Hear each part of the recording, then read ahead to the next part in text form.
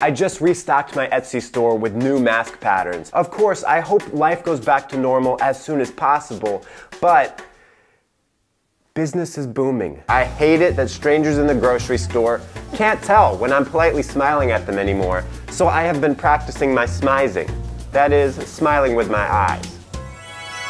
At the beginning of quarantine, my new focus on self-discipline was going really well. I'd wake up early every day, read some Kierkegaard, have a balanced breakfast. That lasted about 2 days. Now I get up at noon, scroll through Twitter, and shove a Pop-Tart in my mouth. I'm running a speakeasy-style gym / actual speakeasy down in my basement. Don't tell anyone. But the secret passcode is gains and fermented grains. How many weeks have we been on lockdown now? Wow. Time really flies when you sleep 13 hours a day. The ingredients available to our chef are as follows: anchovies, yellow cake mix, pickled jalapenos, and whipped cream. Can he turn his costly error of forgetting to go to the grocery store for 6 weeks straight into a culinary triumph? We're about to find out. I took a job as an essential worker at a grocery store. I don't need the money, I just wanted to make sure that all social distancing protocols were being properly enforced. Oh, hey there. I just couldn't help but notice you from across the club.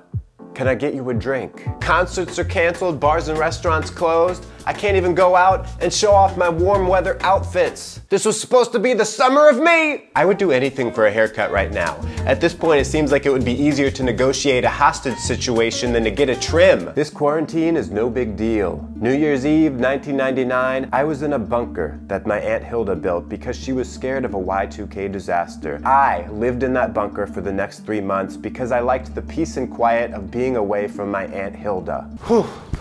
Running with a mask is awesome. You breathe in half the oxygen and so you burn twice the calories. It's a natural high, dude. I've had enough of this guy. Every day with the blah, blah, blah, and the worrying, and the neuroses, and the people pleasing. I can't stand hanging out with myself anymore. Wow, a new way to fold cereal boxes shut.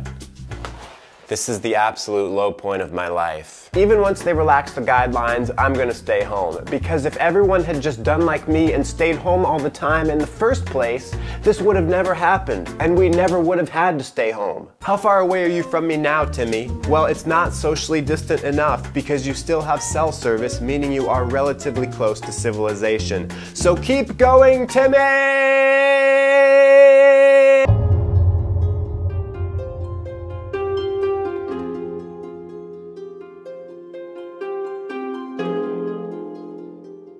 If you want to own some of these cool designs to wear on your own body, the link is in the description. You can be repping your favorite YouTube channel, which is this one.